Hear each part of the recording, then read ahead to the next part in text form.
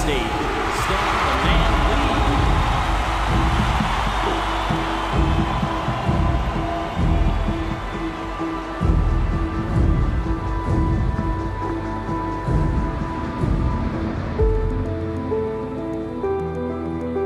The toughest question I ever get is, what advice would you give to a writer or an artist? I don't know. I've worked with so many artists, they're all different.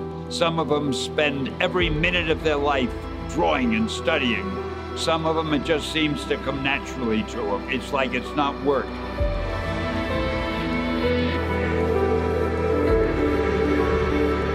As far as the writing goes, the only bit of advice I'd give, a lot of writers try to write for other people. Like they say, I think this story would be good for this type of person.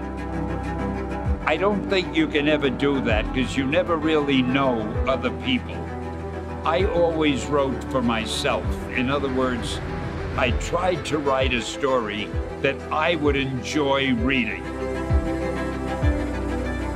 If I'd enjoy it, I'm not that unique. There must be lots of other people who have the same taste as I do. So I always write to please myself.